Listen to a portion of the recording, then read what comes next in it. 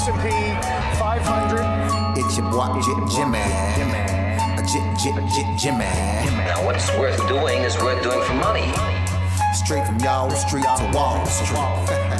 Anybody tells you money's the root of all evil, doesn't make up. Dudes wake up, hope their girl turned on so they can get a little bit. Only woman in the morning I want to turn on this Becky quick. While the average man looking at it's sad like she fine as yeah. I'm over here looking at tails and whips like yeah, 5'6". I left the mayhem for the market. Now I don't want a dope spot, I want a stock pick. I know that booty got dry, triggered my stop losses, but I ain't got time for your wop. My V-Wops crossing. Rich with hot V's and pushing hot keys. Strategy and plans to make grand. Still in my wife beater, Batman pajamas, house slides, and about 5 hot picks for the day. Cause I like the way the Dow bounce. 4 hot dips on call, so I got options. 2 with a lot of volume, 1 with a double bottle. Now I know dumb money don't understand. Am I talking about my trade or just thinking with my MACD? You see, we different in the way we move. You move with kittens and your dog, I move with bears and bulls. I got a green thought, grow with the marijuana. Waking up with the fun, open up some commas. Jump out of bed, big profits. Eat my bacon and eggs, big profits. Light up, watching them candles, profits. While I'm still in my sand, making profits. They used to watch me move them packs and stop. Now I watch moves in the NASDAQ. Profits. Used to run from the ATF and them cops. Now I run down ETFs, make profits. I jump out of bed, make profits. Eat my bacon and eggs, make profits. Light up, watching them candles, profits. While I'm still in my sand, making profits. Yeah. See, me and Jim Cramer been talking mad money. Said today I'm taking a risk. They got the feds coming, but I got support here with me. I call a short squeeze. You get the drop, she pull the trigger and abort these. If she stay on my watch list, I might have to wife her. But I know better. I'm a true trading group lifer. Call up the Wolf of Weed Street. It's time to flip some profits. Go ahead, be hawking. Get your spot here. I'll double top that in the head and shoulders. Hit him up with this resistance. Watch him roll over. Cause I see John Wicks in contract. If I say I make $1 million a day, well, that's a large cap. You moving average, that's why you get crossed. Get split, get delisted, and knocked off. And I'm setting the whole block off. I'm buying GameStop and selling them roadblocks off. Jump out of bed, make profits. Eat my bacon and eggs, make profits. Light up, watching them candles, profits. While I'm still in my sand, making profits. They used to watch me move them packs and stop. Now I watch moves in the NASDAQ. Profits. Used to run from the ATF and them cops. Now I run down ETFs. Hey, my family. Hey, go, what we doing, my man? Hey, make profits. Hey, Suge, Mike, what we doing? Hey, make profits. Yo, Wolf, Professor, what we doing? Hey, make profits. That TTG money gang, making profits. We some snipers. Hey, yo, what's up, everyone? What's going on, folks? Welcome to the True Trading Group live stream. My name is Michael Edward Parinati, and I go by Michael Edward. I'm the co-founder and the head trader of True Trading Group. In case you guys didn't know, we were a Benzinga FinTech Awards finalist for the best data analysis tool at the, back in 2023. And we are currently the fastest growing and highest rated premium online educational platform that combines university level trading and investing courses with premium stock market tools, live workshops, and individual mentorship and coaching for stocks, options, crypto, and futures. We day trade, swing trade, also cover long-term investing, literally something for everyone here at TTG. We take that university level of curriculum, we pair it up with 8 professional full-time trading moderators that are with you each and every single day, from pre-market all the way through to the close. We're not gone after an hour and then you're left to fend by yourself. You also get access to all of our TTG fam, the members. Hands down, the most educated, helpful, supportive, and successful community of traders that you will ever find. Not to mention the real-time trade alerts from the moderators and myself that collectively as a group have been able to maintain a cumulative win rate on all of our executions of just around 80%, now going on roughly the last 4 years. If you're wondering why you should listen to anything that I discuss on this channel, it's because I didn't figure this stuff out on my own. I began my trading career working at T3 Alpha Fund in New York City. It was my first job right out of college. Then they had me go through an educational training program before they let me touch $1 of their money. Then 2008 happened, and that was the Great Recession and the big stock market crash, but it was also the same year I received one of the firm's Trader of the Year awards. Now, fast forward, I'm the co-founder and head trader of TTG, along with my team of those 8 moderators and an over 30-person staff. We've helped thousands of members from all over the world to reach their goals. We actually have members in 115 different countries, truly a global community here at True Trading Group. So If you are ready to learn, trade, and profit for real, you folks have come to the right place, because 6 nights a week, Sunday through Friday, we go live on this channel where myself and other TG mods and sometimes special guests will drop golden nuggets, give you free lessons, education, and trade ideas that can help you guys all become better traders. So if you have not yet done so, smash that like button, subscribe to the channel, and turn on those notifications to make sure that you guys never miss out on any of these live streams. Welcome, welcome, welcome. What a day in the market, man. What a day in the market. I got to tell you, a lot of stuff happened today that I didn't think was going to happen. And I think I have to kind of come out and say, I come on this channel, right, every day, and I tell you, hey, this is exactly what I think is going to happen. Not just what did happen today or the day prior. I tell you what I think is going to happen the next day, the next week, etc. And I had a couple of trade ideas that I was really kind of eyeing up to come into the start of the week. And some of these stocks did the opposite of what I was expecting it to do, mainly Reddit. So we've got to talk about what's going on with Reddit, because Reddit just started trading options. And as soon as it starts trading options, the stock goes up 36%. After selling off and dropping underneath the IPO price, or the opening of the IPO price, they actually were priced at 34, opened up there around 47. And we actually traded beneath that on the first day of trading, and then tested it on the second day of trading. And then now this Monday, options begin and all hell breaks loose. It seems like right out of the gate, right around $47, $48 a share, you just got the whole entire Reddit crowd just pile themselves into like $60 strike call options. And they just started loading up the boat on call options. And I think that you just saw people that shorted Reddit on day one, day two of its IPO. I just think those people started to get squeezed out of their positions there going into the bell. Right around 3:30, the stock shot up from like 55 all the way up to 62, and now trading higher in the after-hour session.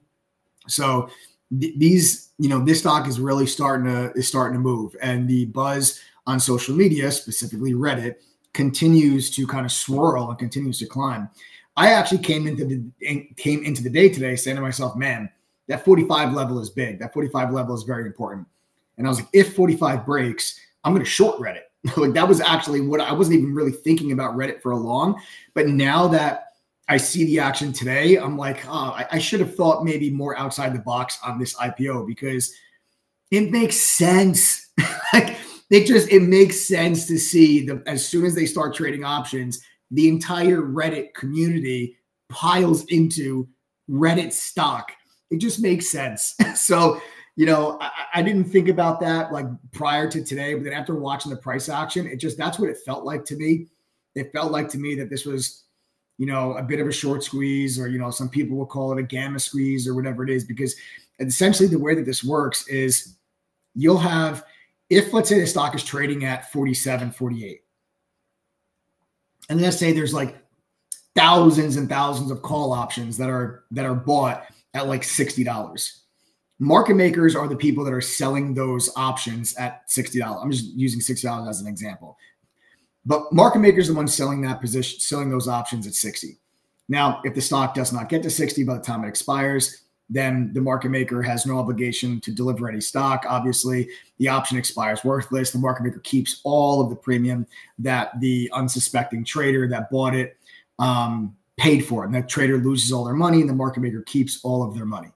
And that's what happens in a normal environment. However, when market makers are really being pressured, and there's a lot of volume going off at those deeper out strike prices, if the stock starts to work its way towards those strike prices, what ends up happening is the market makers will then hedge their position, and they will actually start buying shares of the stock to balance out the call options that they sold. Because what happens is, let's say if Reddit goes to $75 by the time the option expires, the market maker has to then deliver those shares at $60, even though the stock would be trading up there at 75. And that's where the market maker gets themselves into a lot of trouble. So to hedge those positions, they actually buy shares of the stock as it approaches the strike price. So if it does get to the strike price, the market maker is not completely exposed with that, basically just selling the call options at that higher strike. They're actually able to offset that by owning shares as the stock starts to work its way to the upside. Okay. That dynamic is actually what, when people talk about a gamma squeeze, that is what that dynamic is. But then you just have a short squeeze on top of that, which fuels the gamma squeeze. And that's going to be when people come in, they short the IPO, they short Reddit IPO. And I think for good reasons. I'm not very bullish on Reddit from a long-term perspective. If you're going to get this social media crowd that's going to force a short squeeze, that's fine. That's great. And I'll trade it. But I have no intention on putting this stock in my long-term portfolio. I'm still not clear on how this company is going to turn a profit. That is yet to be seen on how they're going to do that. So I would much rather just wait for them to actually turn a profit and then, think about considering putting something in the long-term portfolio. But for now, I'm not. But I'll trade it. I will trade it. And it's one hell of a fun stock to trade, especially the action you saw today. The stock's up $18 right now, 39% on the day, and it's still trading higher right now, printing 65.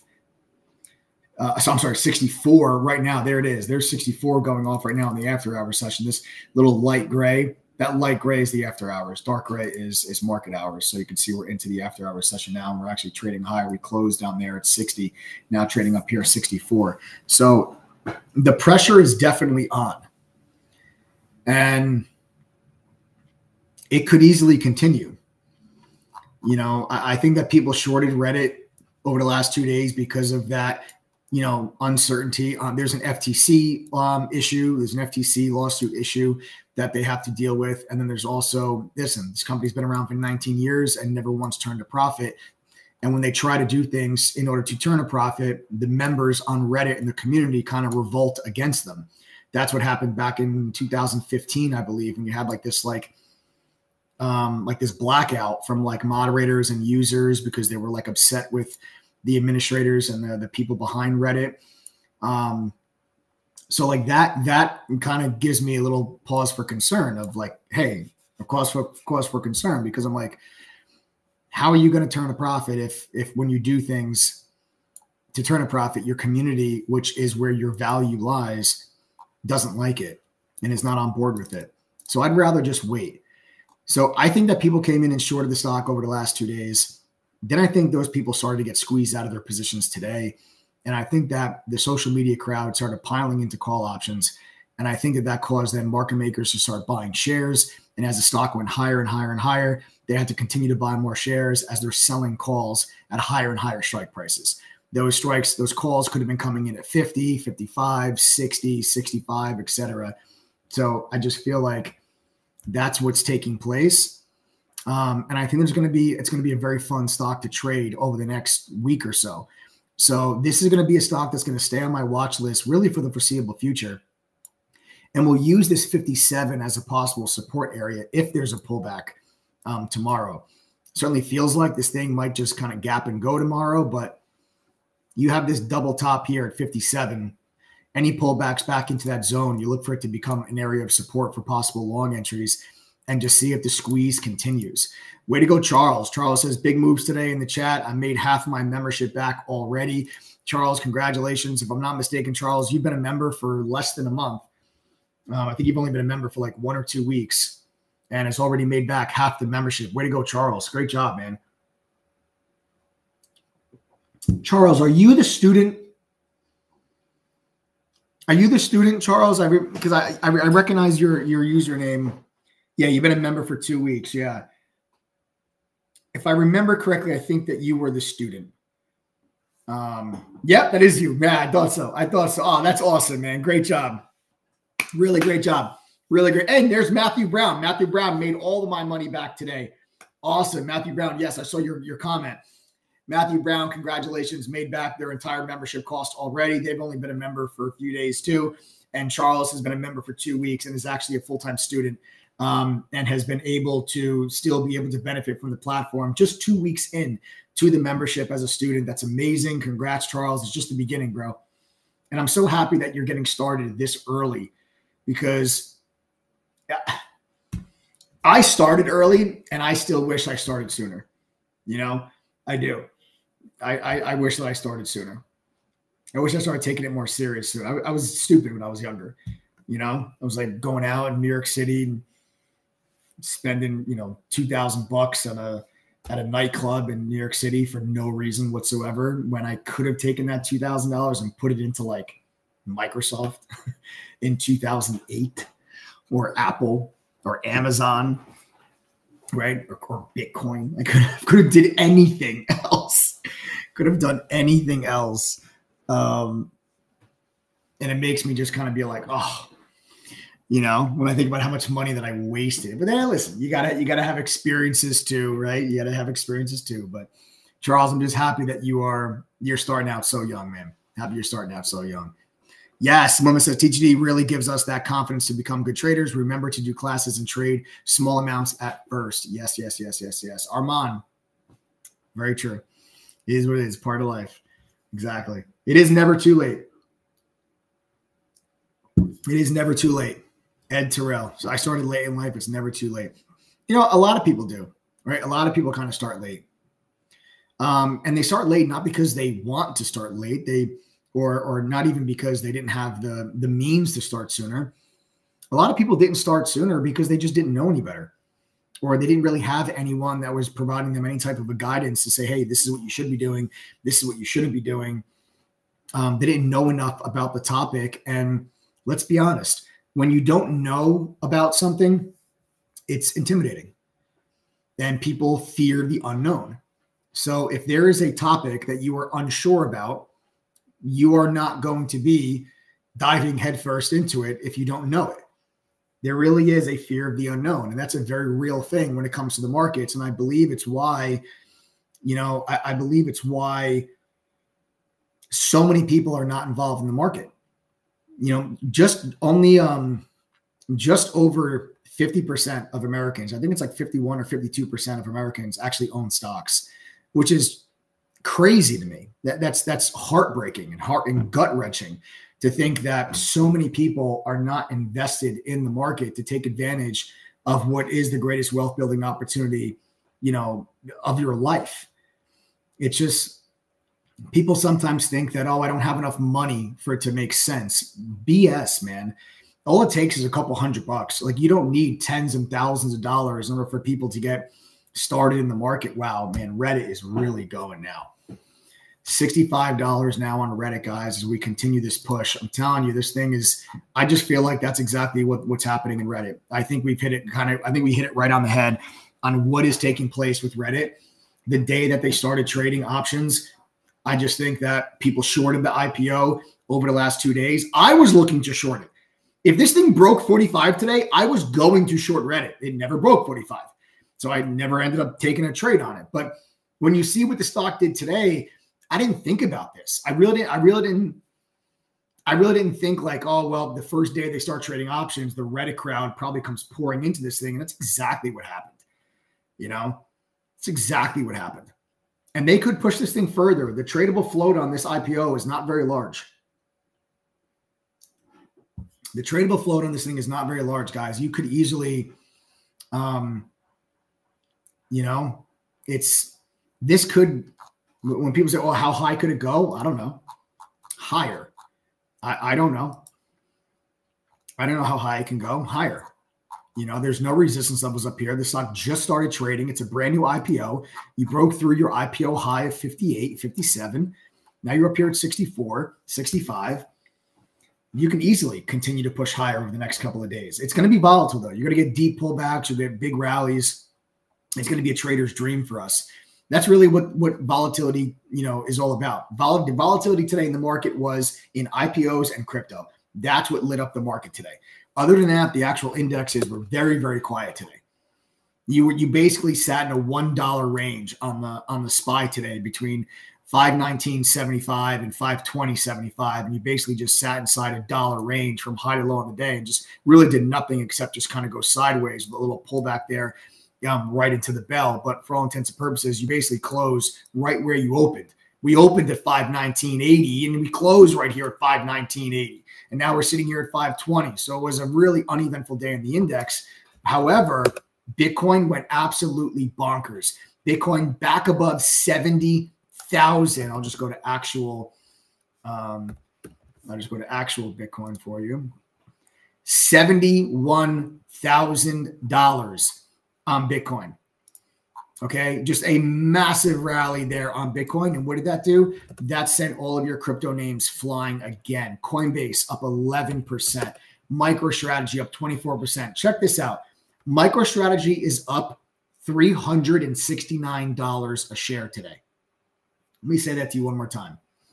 MicroStrategy is up $369 a share.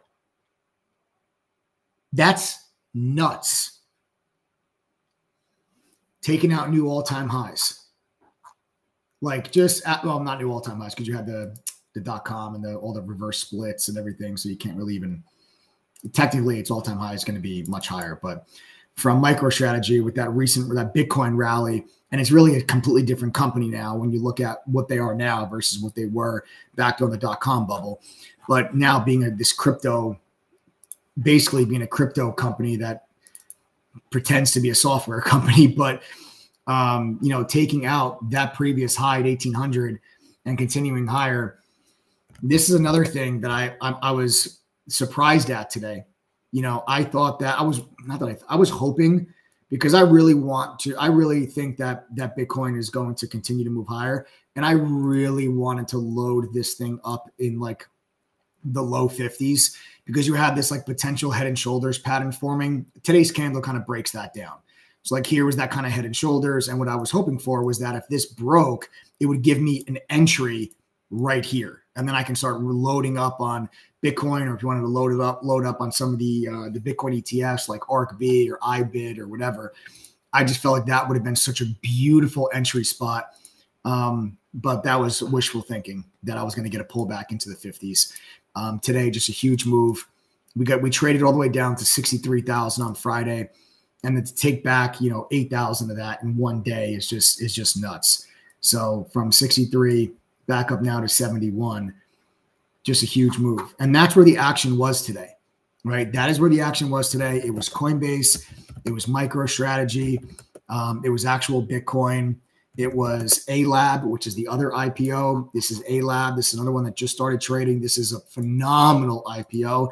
This thing opened up down there at around $52, and this thing is out now trading up at 86. You took out that previous pivot high at 80, and that was a big break because this was a nasty candle on the daily chart, and you took it right out here today. So there's still a ton of momentum on these IPOs, and I think the action that you're seeing in A-Lab and on Reddit is a testament to the environment of the market that we find ourselves in, because the market has been extremely resilient, just like the economy has been extremely resilient, just like the labor market's been extremely resilient.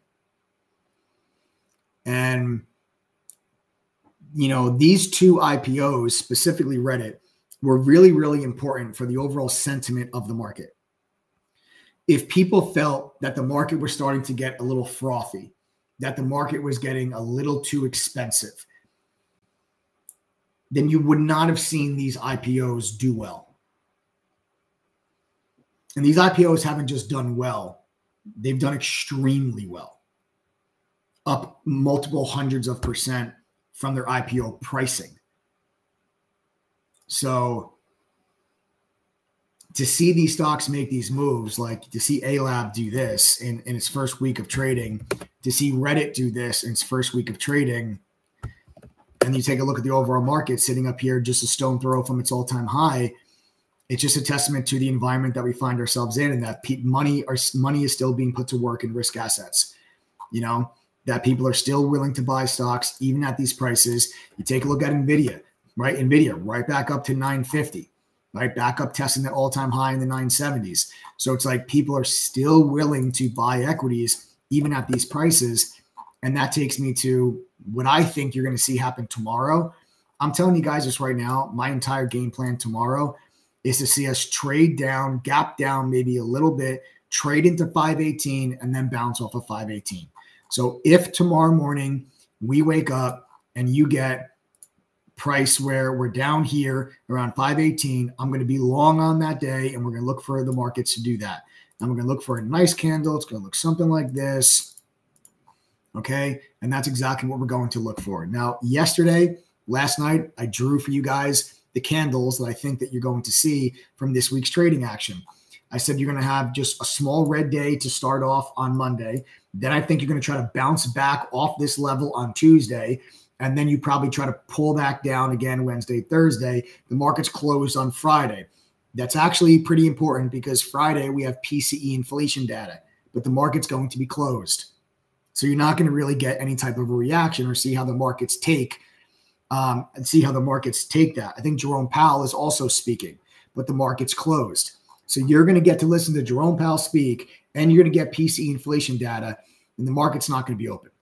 So that's going to be a whole hell of a lot of fun for us to go into, not, the next couple of days, but to go into next week. That's going to provide us with some really great opportunities and some volatility. But this is what I'm expecting to have happen.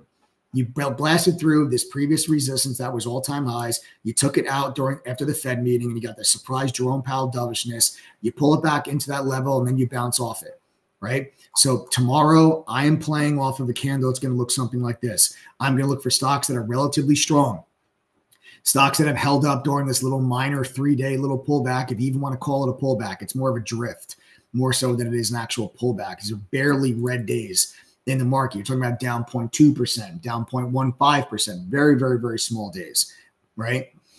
But I think that you're going to drop into this level, and then we try to be long and look for a bounce off of it, okay? But then I do think that level ends up breaking later. But I think that first try back against it can give you a tradable bounce. And us for day traders, or if you want like a 1 or 2 day swing trade, I think that can give us some pretty good opportunities. I've been saying that I think that we're about to get this period of increased volatility. I think we're going to get this period of increased volatility coming up here soon, because the volatility is actually in the overall indexes has actually been pretty light right now. And you're going into a period where you're going to start up your next earnings season, and there's no Fed meeting in April. So now there's going to be no Fed meeting, and everyone's going to have to try to guess what is the Fed going to do in May. And we're not going to hear from them in April. But what happens if this is what I'm the most interested to see. I'll tell you right now. January and February, inflation was hotter than expected. Jerome Powell last Wednesday told you that's not a big deal. Don't worry about it. The trend is still down. We're not concerned. We're still keeping 3 rate cuts. What if, just play some hypotheticals. What if March's inflation is also higher? Then what? What if March's inflation data accelerates again, and it's higher than it was in February, just like February was higher than it was in January? What does the market's reaction to that look like? Because there is no Fed meeting in April. So you're not going to get Jerome Powell to come to the rescue like he did last week and say, nope, everything is totally fine. We're not worried about it. We're still keeping 3 rate cuts as our consensus for the year. But what if March's numbers are higher than expected? What if March's numbers are higher than February's? And we don't have a speech and a Fed meeting from Jerome Powell to address it? How does the market react to that? And then what does that do to the probability of a rate cut coming in May? Probably makes that go to 0. And you'll probably be looking at the first potential rate cut for June.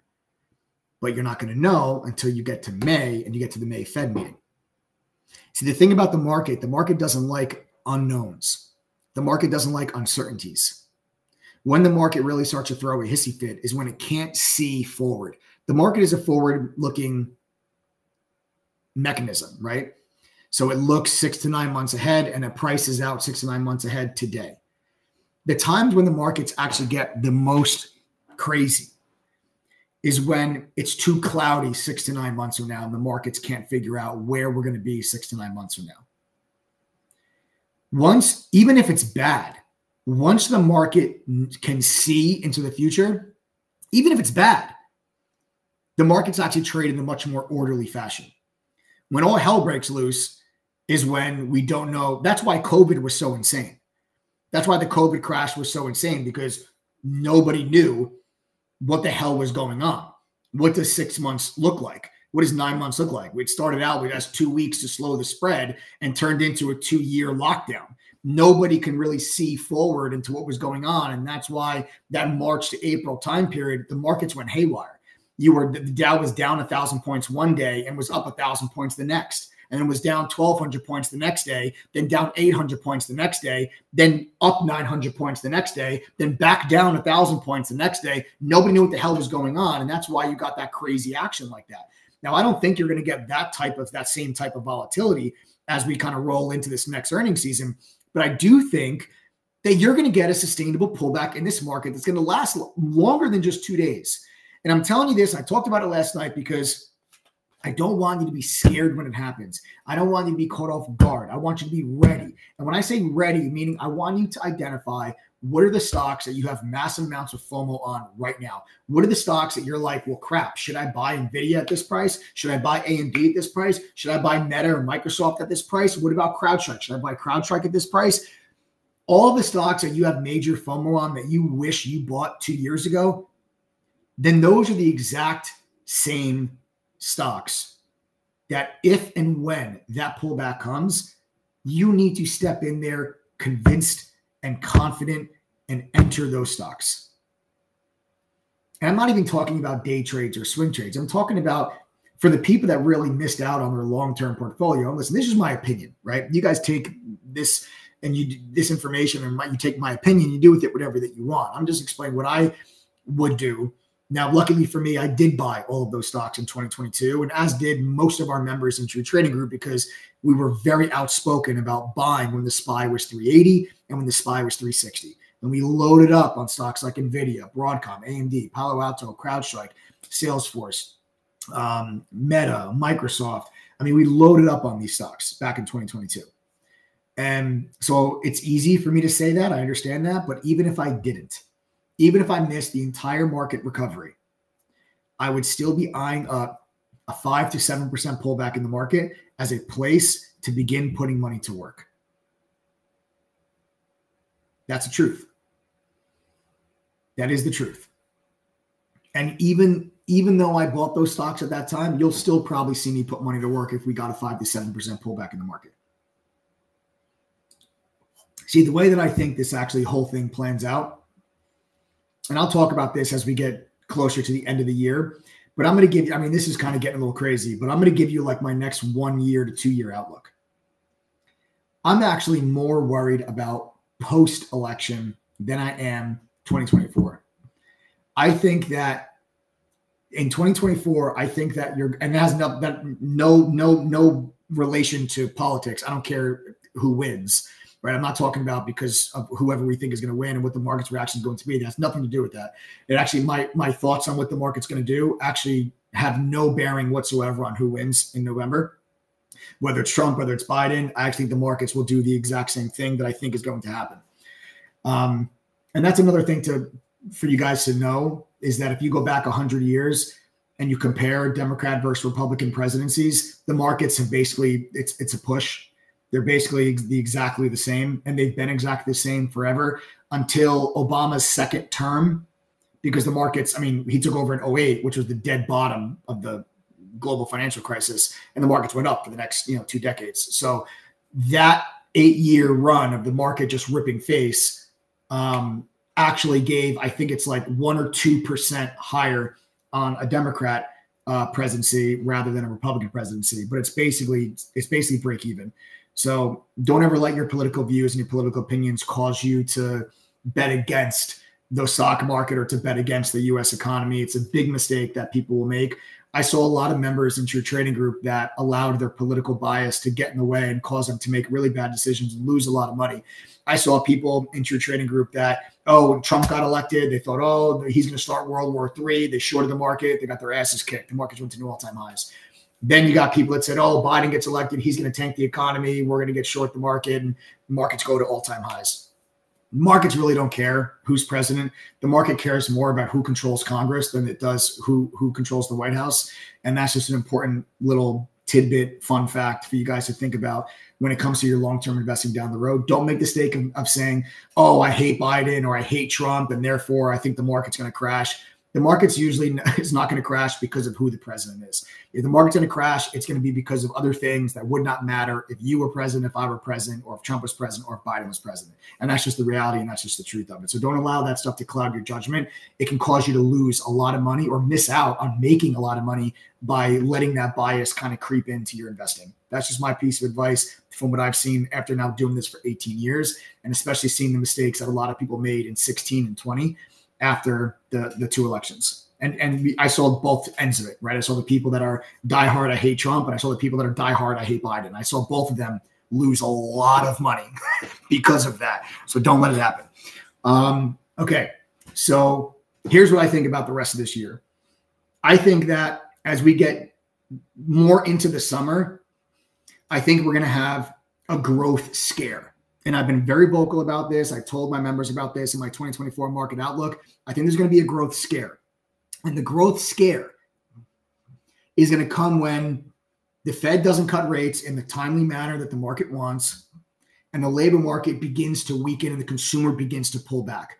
We just got, the earliest of signs about the consumer possibly pulling back when Lululemon and Nike reported earnings last week. These stocks are two of the biggest retail brands, and they both just said, we're not so sure people are going to spend $100 on leggings or $200 on sneakers.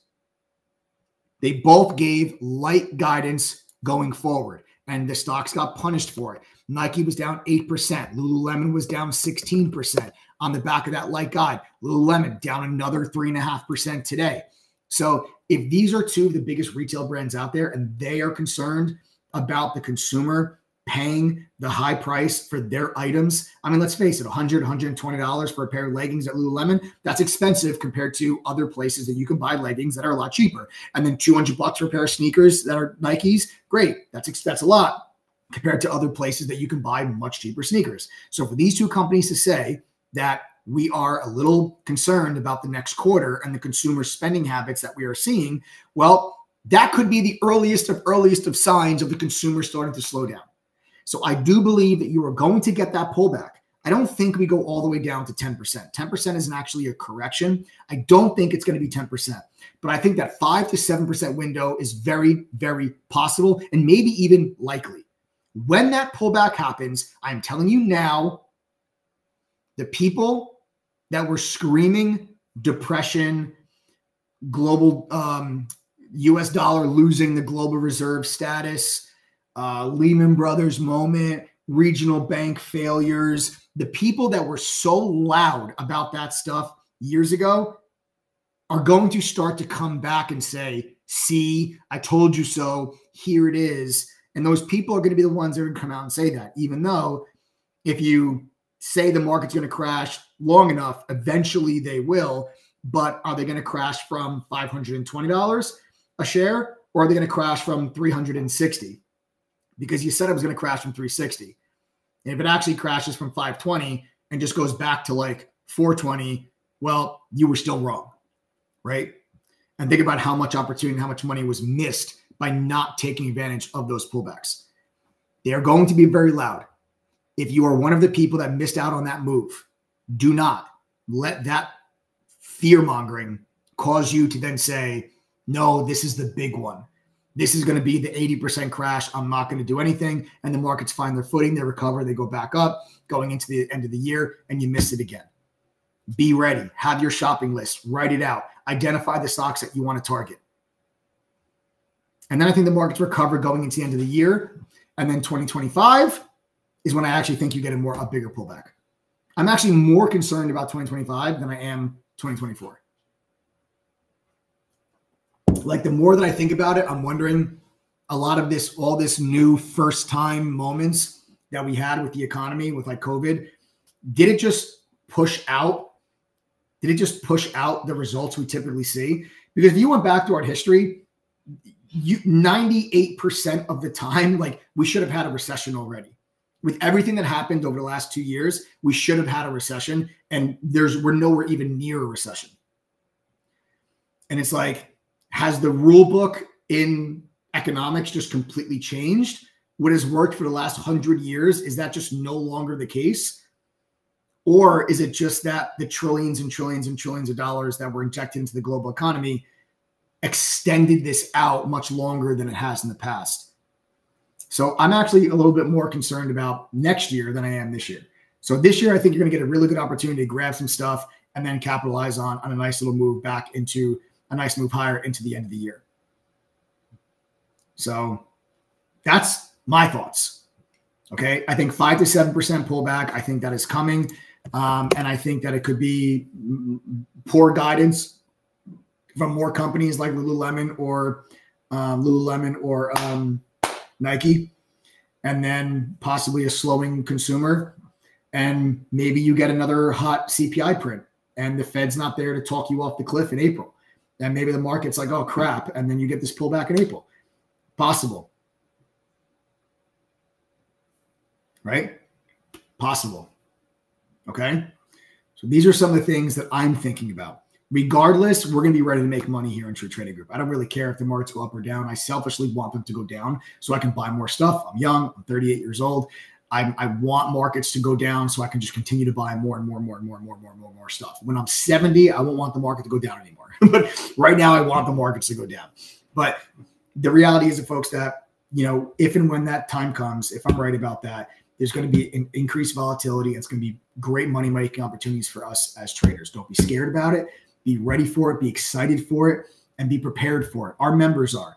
Our members have been making money throughout this entire run, and they don't really care if the markets go up or go down. We've had some of our biggest months that we've ever had in True Trading Group were actually October of 2023 was one of the biggest months we ever had as a group, and that was all to the short side.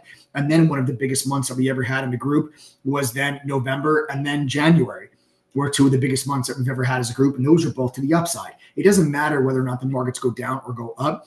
Our members are making money. They're becoming better traders, and you guys can too. Don't take my word for it. Ask members yourself. Members, do me a favor and type the number 1. If you guys are making money and you're becoming better traders because of TTG, go ahead right now and type the number 1 inside chat. Just go ahead, type the number 1 if you guys are making money and becoming better traders. Type the number 1.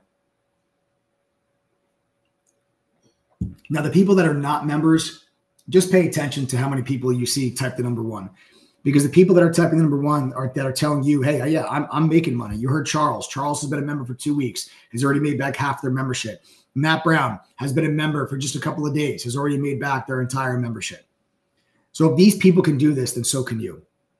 There's absolutely nothing stopping you from being able to take advantage of this market environment if all of our members were able to do so. So you can see right now all the people that are typing the number 1. These are your friends, your family members, your peers. I gained so much knowledge since I've joined, says Armand. Armand, I remember the day you joined. Armand's only been a member for a couple of weeks. There's Matthew Brown. There's Matthew Brown right there, who made their entire membership fee back already after just a few days. Guys, if they can do it, so can you. It's not because they have some special secret indicator. It's not because they've got some AI trading algorithm. It's because they've got a real professional level of education. They have access to some of the top trading tools in the industry, and they're part of a community of traders that genuinely gives a damn whether or not they succeed or fail, and that's the bottom line. I'm curious how many people are on it. Yeah, trades for free up 25% today alone. Way to go, trades for free. I love that. I love that. Guys, do me a favor. Type TTG if you're not a member of True Trading Group. Let me just see who we have on here that's not a member. Type TTG if you are not a member of True Trading Group. I want to see how many people we have because our membership is moving higher. And it has moved higher from yesterday and is going to move higher again tonight. So I just want to see who's on here that's not a member so I can make sure that I just want to be fully transparent, open, and honest with you guys about the membership to True Trading Group so there are no surprises. So we've got Wes, what's up? Sneaky Zeke, what's up? I like the username. Thank you, Trades for Free. Says, you're a great teacher, Mike. I appreciate that. My sister would be proud. My sister is an English teacher. My sister would be proud. I appreciate that. But guys, listen, those of you that are not members, okay, the membership right now to True Trading Group is moving higher. Now, if you were to go to our site directly on your own, it's going to cost you $1,212 for the year. However, you're on this stream, cool. Use this coupon code, TTG121. It'll get you 50% off. It drops the price to $609 for the entire year. All you need to do is go to ttgoffer.com and then manually enter the coupon code TTG121, click apply code. The price drops to the $609 and then check out and you guys are good to go. Everything that you see on that page is included. Okay? Everything you see on that page is included. So this is our 22-course curriculum, which is a simplified and expanded upon version of the training I received when I worked at the fund in New York. There's beginner courses, advanced courses, options, swing trading, trader psychology, crypto, futures, you name it, we've got it. You get access to it. Okay? You guys have access to it. There are no VIP courses that cost more money after you join. You will also be getting access to our chat room, all of our real-time trade alerts, the mobile app. So if you can't be in front of your computer, you just use the mobile app. 82% of our members have full-time jobs, work over 40 hours a week. They use that mobile app to get real-time push notifications when our mods enter and exit positions so that they can still follow along with what we are doing, even though they're working their busy jobs. You're going to get access to also the watch list from the moderators. We give you guys detailed entry and exit points on the stocks we're focused on before the day even begins. And then you will also be getting access to our video library, nearly 1,000 hours of workshops covering different topics. We did these live with our members. We record them and we keep them in the video library based on different topics. So you guys are going to be able to get access to that as well. That's all for just $609. Okay. All you need to do is go to ttgoffer.com, use the coupon code TTG121, click apply code. Price drops down 49% from the $1,212 all the way down to $609. The $609 is going to be your new price for renewal as well. So next year, when it comes time to renew your membership, you'll only pay the $609 to renew. You won't have to pay the $1,212. That's important because 78% of our members do renew their membership. We also offer you a double your money back guarantee if anyone is still skeptical. It's very simple how it works. We believe so strongly in the platform that we've created that if you are unable to make enough winning trades to equal your membership fee of the $609, we actually will give you back double your money. So this is the way that it works. Okay. You join True Trading Group, you pay $609. If you go through our courses, pass our quizzes, and attend one study group, you have the whole year to do that. Take your time, go at your own pace. You don't have to do this all in like 14 days. If you do that and you're unable to make enough winning trades to equal $609 at least one time, we'll give you back $1,218. That's the deal. I can give you that because the refund rate at True Trading Group is less than 2.5%.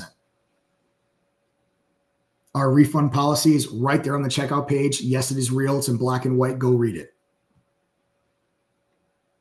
We are confident in the platform that we have created and its ability to help you reach your goals. That's why we offer you that.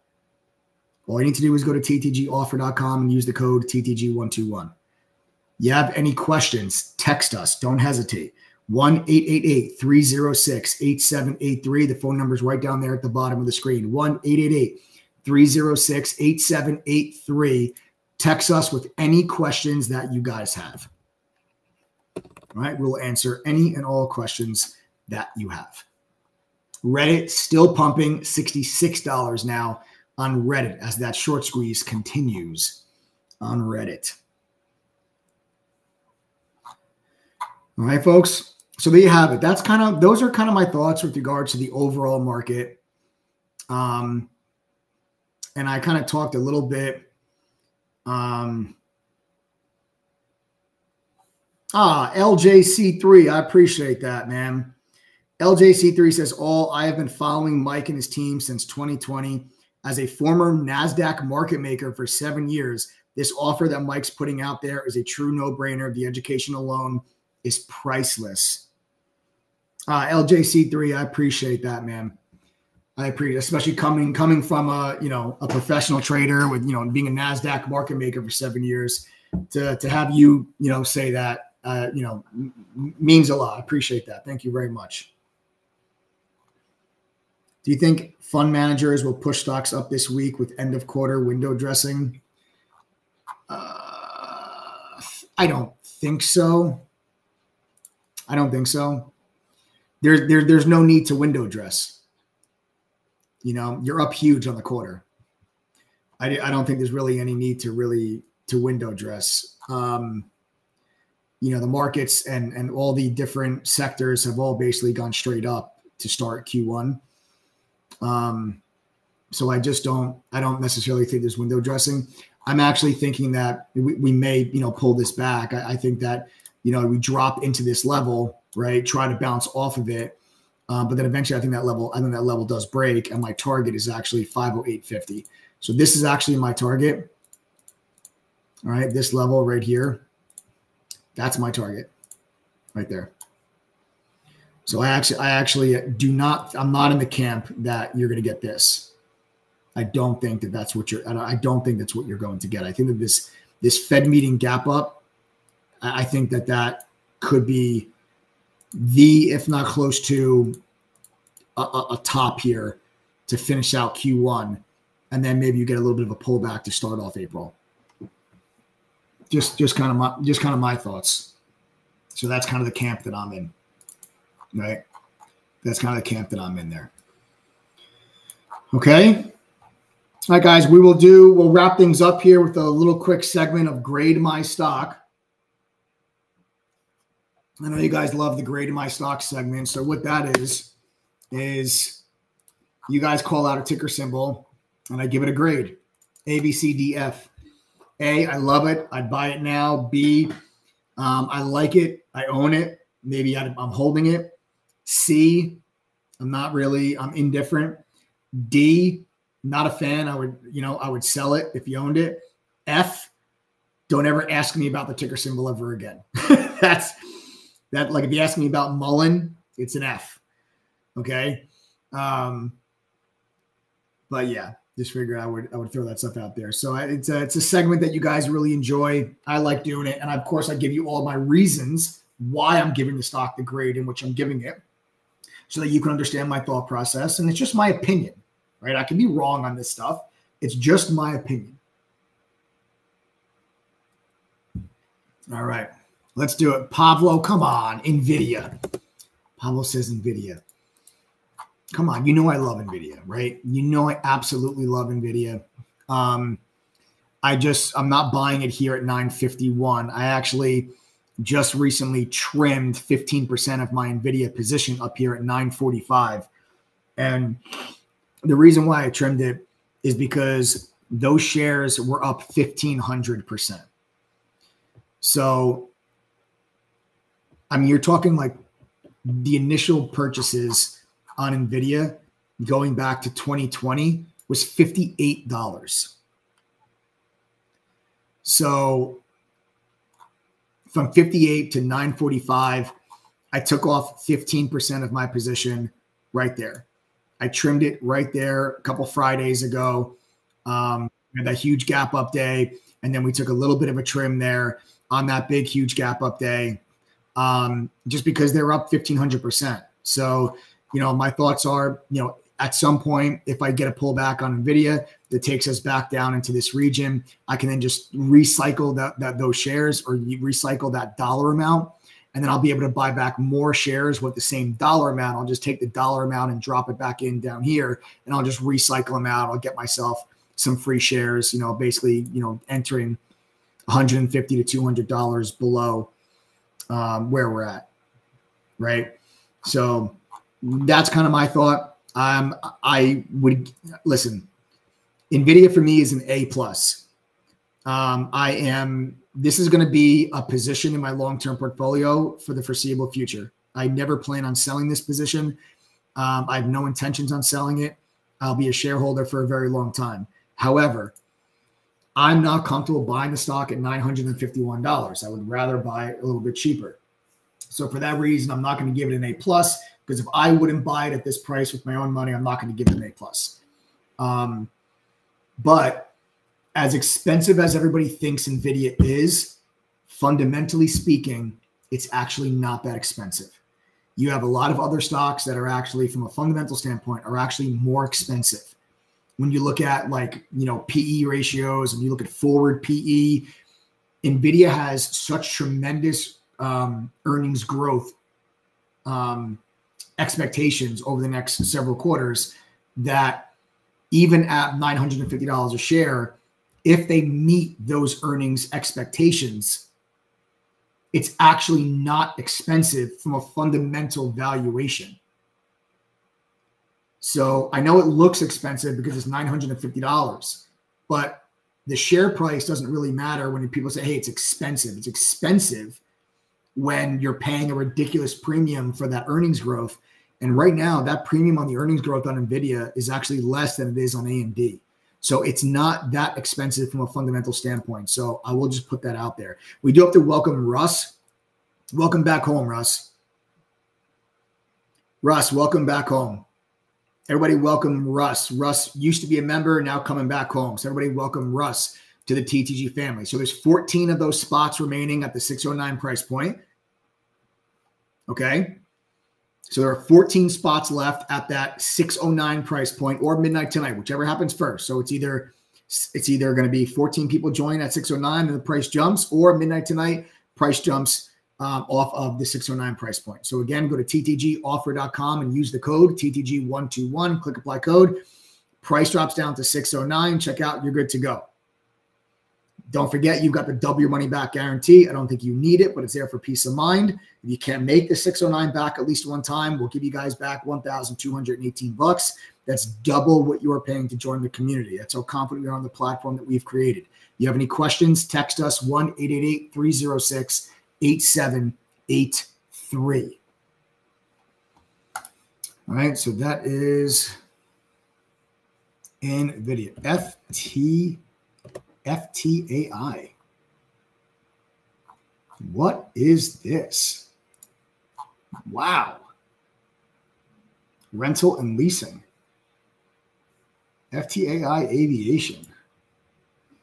So Don 4, I got to tell you, brother, I am not familiar with this company, but that is one sexy looking stock chart. So I'm not really sure exactly what this, I'm not really, familiar with them from a fundamental standpoint, but what a chart. Now the grade I'm going to give it is based purely on, the stock chart, since I'm not familiar with the company from a fundamental standpoint. So the grade I'm giving you is based solely on the chart. This is going to be a B+ because you just had this recent breakout, so I wouldn't want to buy the tops up here at 66, but on backfills and reloads into 60 or 56, that looks like two really nice support levels, right? So here they are, and I think you can get bounces off of that. So you can see here previous resistance, you just broke through it. Prior to that, you had this previous resistance, you gapped above it, and it became support, support, support. So I think these are two nice support levels that if you get pullbacks into it, you can look for bounce plays. So I'll give that a B+, I guess, but really nice looking chart.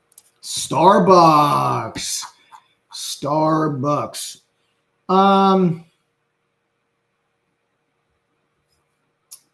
a good one. I'll give Starbucks a B+. The stock's not performing all that well. I think there's just, you guys got to realize that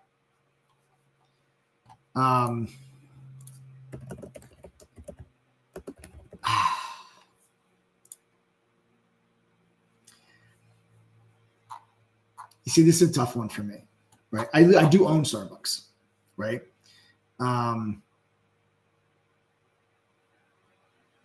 But other places around the world have not had as easy of a time recovering out of COVID as the United States has. And I just feel that they're not performing that well just from an international standpoint, not a U.S. standpoint. And I don't know if that's something that's going to turn around right away. There's issues in the UK, there was issues in Europe, there's issues in Japan, and not with Starbucks specifically, but just the economies there in general. They're not doing as well as the United States are. And I just think that that's showing up in Starbucks' share price. So I'll give it a B-. I got to tell you, a price point that I love it is actually in the low 80s. So low 80s down here. It kind of seems like, it's $90 now, so it's not too far away, but you have this nice support level here. And prior to that, you had this resistance. And I feel like in here could be a decent spot to kind of grab some for bounces to move themselves back higher. So I'll give that one like a B-.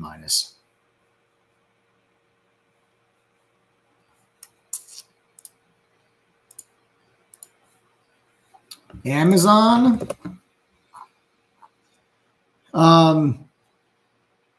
Amazon for me is going to be a B+, 2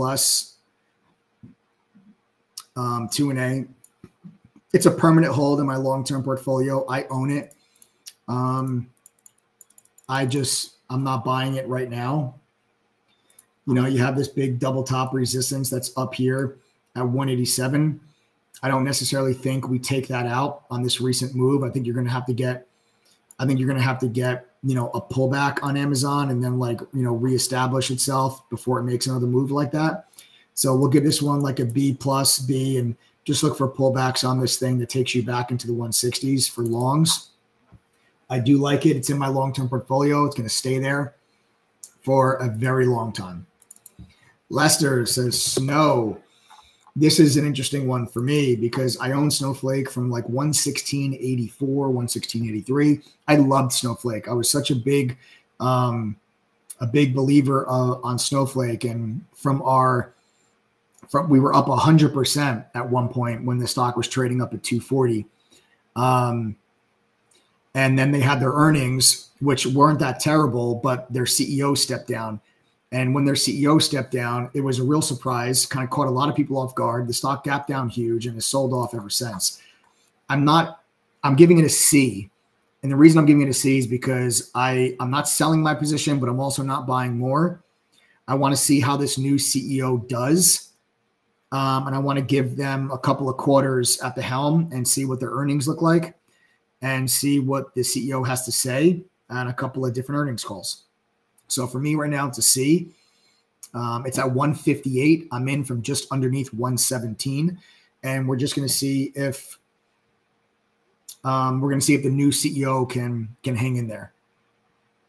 All right, we're just going to see if the new CEO can hang in there. Guys, you're getting now even further now, new highs on Reddit. We're now 68 now. Just a couple of minutes ago, we were taking out 65. Now we're 68 as you are continuing to get that squeeze move. And I got to tell you, man, this volume is pretty good too. You're looking at, 75,000, 80,000 shares on a 3-minute chart for an after hours trade. I mean, this thing is going nuts right now. The Reddit crowd is doing it again. The Reddit crowd is doing it again. This is exactly what we talked about when I first came on this live stream. I said, guys, today's the first day that they started trading options. I think the whole entire Reddit crowd is buying super far out of the money. Like, when the stock was 49, they're buying 60 strike calls. And thousands and thousands of those calls start going off. The market makers are selling them. The stock starts to move higher. Market makers need to start buying that stock in order to protect themselves and hedge against the call options that they sold at the 60 strike. And thank God they did, because now the stock is 68. So those market makers are responsible if this stock is still above 60 at expiration, which I believe is the first expiration was the middle of April. By then they've got to deliver those shares at that strike, and that's going to be a problem because the stock. What if the stock's at $80 at that time? They got to buy the stock. So that's what happens when that happens. You get that gamma squeeze type of action where the market makers actually come in and they sell the call option to the traders, but at the same time they go ahead and they buy shares in the actual market to protect and to hedge against that position. So it's going nuts right now, and I think that's exactly what took place. I think people shorted the stock over the last 2 days off of its IPO, and then today options begin to trade. I think the Reddit crowd and the social media crowd goes absolutely nuts. They all start buying options. They just pile into this thing. And here you go. I mean, why not, right? It makes sense. Why wouldn't the Reddit crowd go all in here on Reddit itself? Makes sense, right? Makes sense to me. And it certainly makes sense based on now the price action that we're seeing. $68, new high of 68.60. People say, well, Mike, how high can it go? I have no idea, guys. Higher. I have no idea. It's never traded before. I have no idea. It's just purely a momentum-based play. Purely a momentum-based play. It'll be on the watch list for the next few days, that's for sure. It's a beautiful trading vehicle. Great liquidity, great range. This is going to be a lot of fun for us to trade as active traders.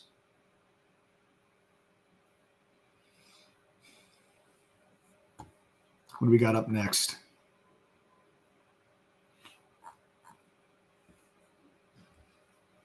Who's next? What do we got, folks? What's next? Apple. Apple's been a dog. It has been a dog. To start off 2024, it's one of the worst performing stocks, actually. It is one of the worst performing stocks in the Dow of 2024. And, you know, rightfully so. Rightfully so. They had negative earnings growth for 4 quarters in a row, which is just disappointing. And China has really had a hard time. And if China's having a really hard time, then that hits and that hurts Apple. Like I said, a lot of other places around the world have not had as easy of a time coming out of the COVID lull as the United States has. And it's showing up in a lot of other companies' sales internationally. What I think, though, and also in Europe also had some issues, and that showed up for Apple and iPhone sales and everything else there in Europe. What I think you also have going on in China is competition. Huawei is gaining popularity at a tremendous rate in China, and some people are choosing to go the Huawei route rather than the iPhone route, and that's hurting Apple.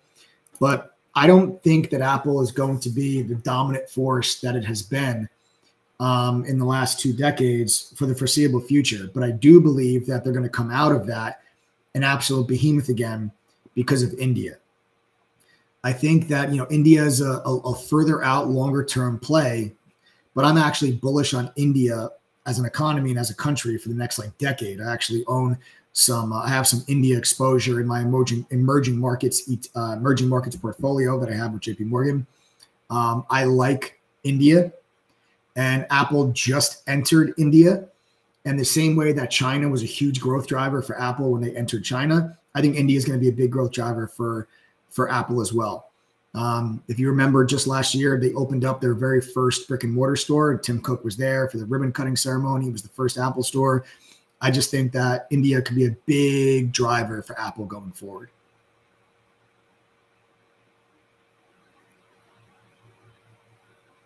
All right. So I own Apple, obviously. It's one of my largest positions in my portfolio. But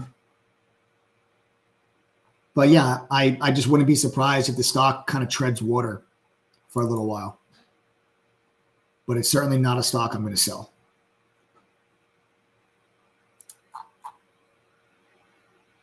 Chewy, oof, Chewy's a D. Heike Kim, Chewy is a D for me. The stock actually just made a new all-time low today. So, how can you be excited about a stock making a brand new all-time low? Brand new all-time low on Chewy. This company has not been able to recover after the COVID, burst. The stock went nuts during COVID because the only way that anyone could do anything for their pet was to go through order something online. The bubble burst for them in 2021, and similar to Peloton, this company's never been able to recover from the back to reality, and it's hurt the company. It's hurt them big time. So Chewy's a D, Peloton's a D. These companies, another one that's like that is Teladoc. That's a D. These are stocks that went nuts during COVID, and then they were never able to actually go back to reality, and they've gotten destroyed. Meta recovered, right? Netflix recovered, right? But these stocks, I want nothing to do with these things. The market is at all-time highs, and you want to buy a stock that is down 98% from its high and is at an all-time low? Absolutely not. No, thank you. That's a D for me on Chewy. I have no intentions on buying that stock really ever in the foreseeable future. Mara for me is also a D. Mara for me is a trade, not a long-term hold. I will trade Mara, but you take a look at a crypto stock that looks like this, okay? When Bitcoin looks like this, why? Why do you want to own that stock, right? Why do you want to own Mara? With Bitcoin in the 70s, you look at Coinbase, you see what Coinbase has done, you look what MicroStrategy has done. I'm not big on these miners. Listen, I don't pretend to be a crypto expert by any means. I don't follow the crypto markets anywhere nearly as much as my partner, my business partner and co-founder of True Trading Group, Adam. He's very on top of crypto. If you have crypto questions, he's the guy to ask, not me. But the way that I look at these miners, Bitcoin by design, as time goes on, you invest in companies because you believe that years from now in the future, the company is going to be bigger, better, and more profitable than they are now. Bitcoin by design becomes harder and harder and harder and harder and harder to mine as time goes on.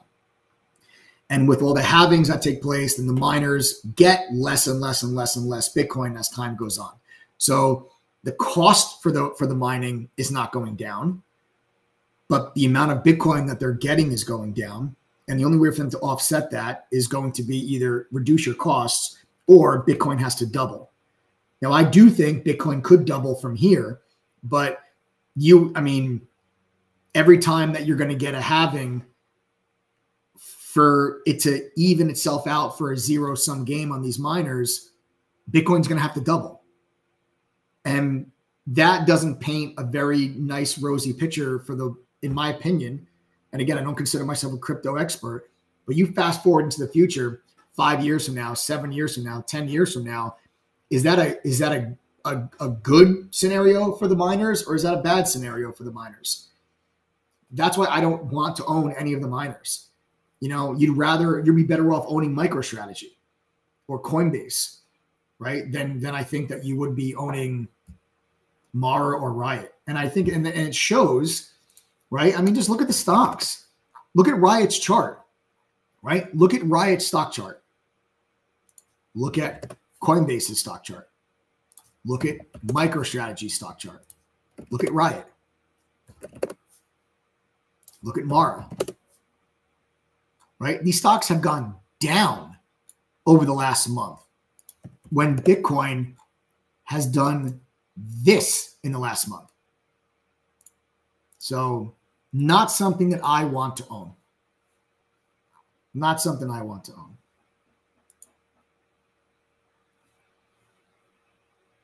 Palo Alto. Palo Alto. I like Palo Alto. Palo Alto is an A, B plus A. I own Palo Alto. Cybersecurity. I love cybersecurity. My 3 cybersecurity names are Palo Alto, CrowdStrike, and Fortinet. All right, those are the 3 cyber names that I do own. I'm very bullish on cybersecurity for many, many years to come, and I think just the evolution of AI is going to make cybersecurity even that much more important than it already is, because of the capabilities that AI is going to bring to hacking. I just think that cybersecurity is not just going to be for organizations and companies, but individuals in your everyday life. And I think that you're going to see individuals with cybersecurity rather than just big corporations and large enterprises with cybersecurity and like government entities with cybersecurity. I just think cybersecurity is going to be, as technology continues to advance, the need for cybersecurity is going to become more and more and more and more and more. I like cyber. I like Palo Alto, CrowdStrike, and Fortinet. All right, folks. So that's kind of it, guys. That's kind of all she wrote. We went over the overall market. We went over Reddit. We went over crypto. We went over that upcoming volatility, how we can prepare for it, how we game plan for it, how we make money from it. We went over a lot here today. And I think Reddit's got to stay on your watch list. Okay. I think you got to stay on your Reddit's got to stay on your watch list. I think that Obviously, Bitcoin and all the crypto names need to stay on your watch list with the way that the rally that you saw in Bitcoin over the weekend and into today. Huge move. So that's where my focus will be coming into tomorrow. I'm still looking at Carvana for potential short squeeze, waiting for that break. Hasn't happened yet. Made a little bit of money on the stock today, but nothing to write home about. We got Reddit squeezing after hours. That's going to be a social media kind of push, gamma squeeze, short squeeze, whatever you want to call it. That's on watch also for tomorrow. So we got a lot of stuff to look at. We got a lot of things going on. Even though the index really didn't move today, individual stocks gave you that real big increase in volatility like we've been talking about. And I want to make sure you guys are ready for it and we plan accordingly. All right. So folks, again, if you have not yet done so, go to ttgoffer.com. That's ttgoffer.com. And then use that coupon code TTG121. Click apply code. The price drops all the way down to $609. You've got until midnight tonight or 14 more people join. Whichever one of those two things happens first, then the price jumps. Okay, so if you guys want that $609 price point, you got the W money back guarantee. Don't forget, I don't think you need it, but it's there for peace of mind. Go through the courses, pass the quizzes, attend the study group. If you are unable to make enough winning trades to equal the $609, we'll give you back $1,218. The W money back guarantee is right there on the checkout page. Go read it. Go check it out. Yes, it is real. 78% of our members stay with us. They either have renewed their annual membership or they become lifetime members of the community. Our refund rate is less than 2.5%. Nearly 5-star rated on Trustpilot with over 2,500 reviews. These are the reasons why we have no problem offering double your money back. We believe strongly and heavily in the platform that we've created and its ability, most importantly, to help our members reach their goals. We have over 10,000 members from 115 different countries, 82% of which do work full-time jobs, over 40 hours a week. They use that mobile app. That's how they're able to benefit and make money from this platform. You can do the exact same. You have any questions? Text us. We're fully transparent. We are an open book. 1-888-306-8783. Phone number is right down there. You have till midnight tonight or the next 14 people. Any questions or any problems signing up, you send a text that number. We'll answer any questions that you guys have. Thanks for tuning in here tonight, guys. Appreciate it. As always, smash that like button and show some love. Subscribe to the channel. Turn on your notifications. Make sure you never miss out on these streams.